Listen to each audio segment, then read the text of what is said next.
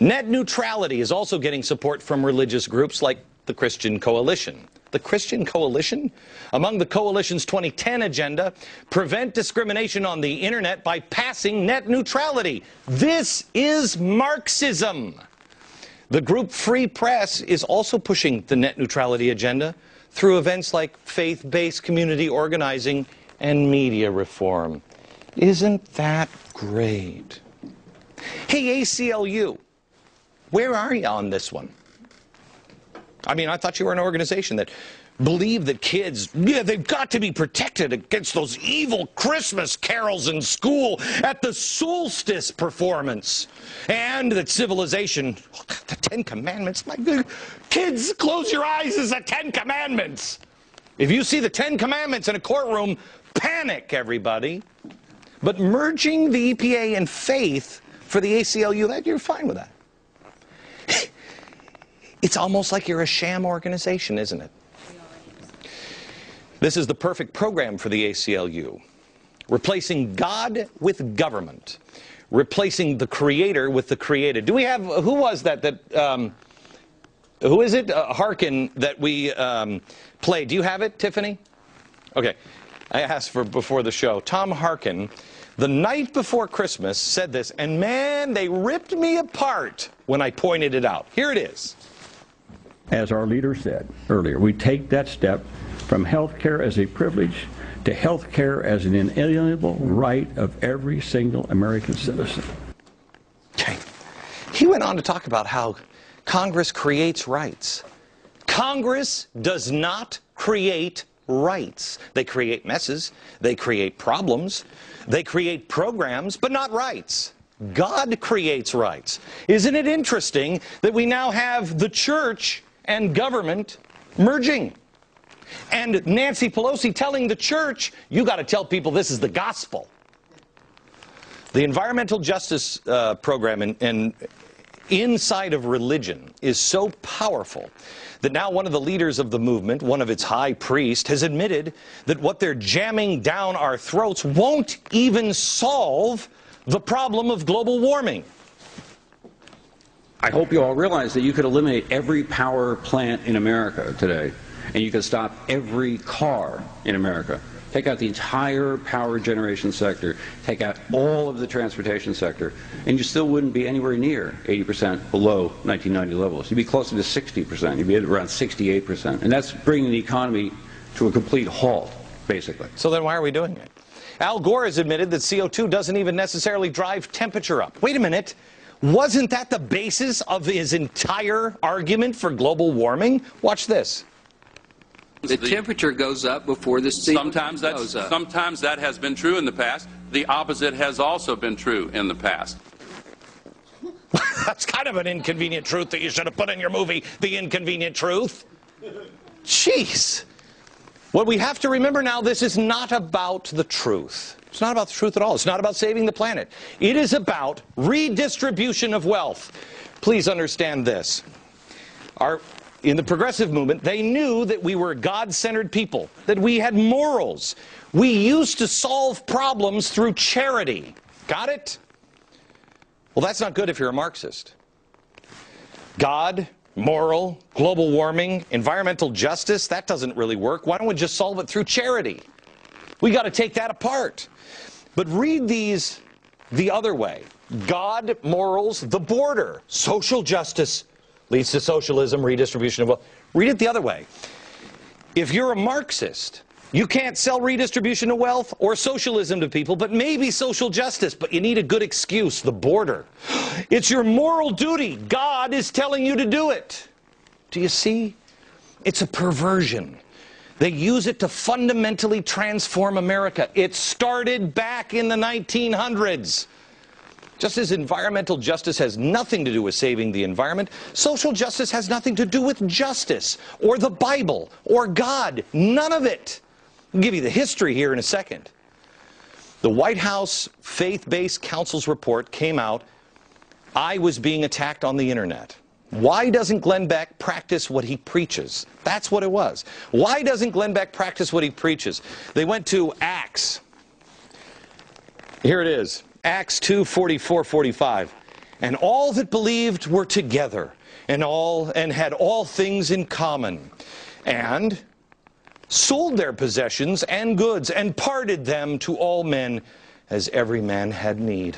Oh, I didn't know the apostles were all communists. Do you notice anything? Put that back up on the screen. Do you notice anything missing here? Notice anything? Anything. How about the word government, or force, or taxes? They didn't have their possessions taxed and confiscated by Rome and then redistributed to the poor. They chose to give all of their goods. You see, it's all about the heart. It's all about changing the heart. God or government? Government takes it. God changes your heart. Now, I can't but help wonder if that guy who posted that scripture has parted with all of his goods. Have you? Have you? Maybe you have, except your computer. But I'd be willing to compare my contributions to the poor to yours, sir. I have compared them to the president. I've compared them to Joe Biden. And I mean an equal percentage. Yeah. I knock them in the dirt. Why is that? Oh, I know. Because my heart tells me to do it. Their heart says, take it from someone else. In the beginning, I explained that social justice as presented by many of these people on the left is code for Marxism. Who was it that attacked me from the beginning on this? The moment I said this, Jim Wallace. Here he is, an advisor to the president, advisor on politics and faith, in his own words. Are you then calling for the redistribution of wealth in society? Absolutely, without any hesitation. That's what the gospel is all about. I get a call one day from a priest, and Dorothy Day's in town, opening a Catholic worker house on Kenmore, up on the north side. She wants to meet you. Do you have time? Do I have time? Right. We had one community car, was always broken. And so I ran, 20 blocks, and I'm in the parlor of the Catholic worker, and in walks the great lady. Dorothy wrote a book about her life called Love is the Measure, but she wasn't ever soft, very tough. So, you're a radical student like me, right? Yeah. You were a Marxist like me, right? Yeah. Got it? That's who these people are. They can hide behind the cloth all they want. But they don't know the difference. Actually, he does. He just denies it. He doesn't know the difference between individual salvation. He doesn't know the difference between individual redemption, individual justice, and collective. They need it to be collective. Marxists always do. That's why they've been so vicious and relentless in trying to discredit and destroy me or anybody who says these things. Will you get a piece of paper and pencil? Because they can't have the American people understand what they're doing with this social justice and EPA faith office. It is a radical perversion of the gospel, and you will see why this hour. It's why you're hearing nothing from the far-left lunatic fringe. Mr. President, why is it? You're not hearing that now, are you? Nothing about the separation of church and state, because they know this isn't about God. They know this is going to put the final nail in the coffin of our churches. It is about control and the fundamental transformation of America. Look, I am telling you this because nothing is as it seems. A jobs bill is not a jobs bill. Really, it's a stimulus bill, which is just graft. You need to know the truth, and they always change the language. You need to know the truth and then make your own decisions. Look, I'll show you the roots of social justice. We'll get the truth from a couple of huge experts here in America. What social justice is, what the history is, and what must be done to restore. What must be done to restore the Constitution? We're working on it. The love for the founders. Know who these people were. And church. Why have you stopped going to church? Why? Why? Because it doesn't mean anything anymore. It's time for our church, it's time for our priests, our pastors, our bishops to stand up for the individual rights. It's individual salvation. The Lord doesn't call us up. Review our salvation. Go, okay, hang on just a second. Now serving group number 10. It's individual. Your church is either for socialist government or the living of the gospel. It is either about God or government. Tonight, you're going to find out which is which. Back in a minute.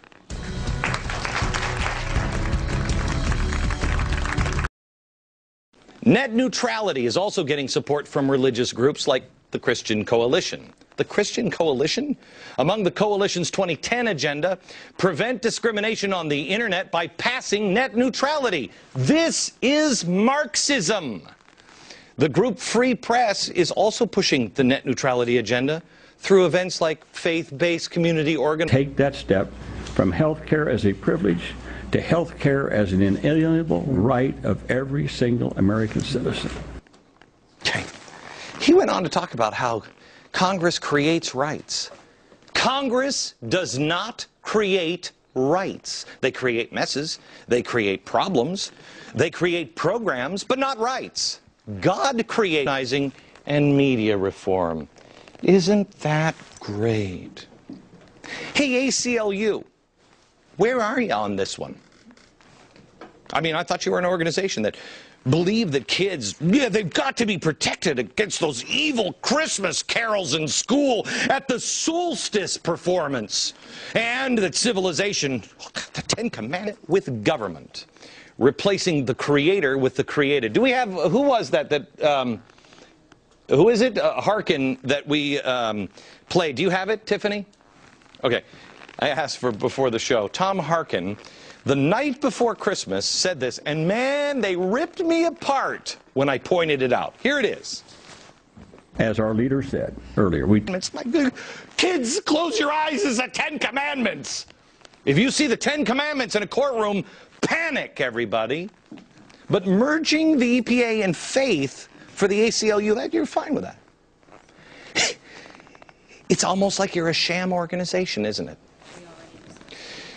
This is the perfect program for the ACLU. Replacing God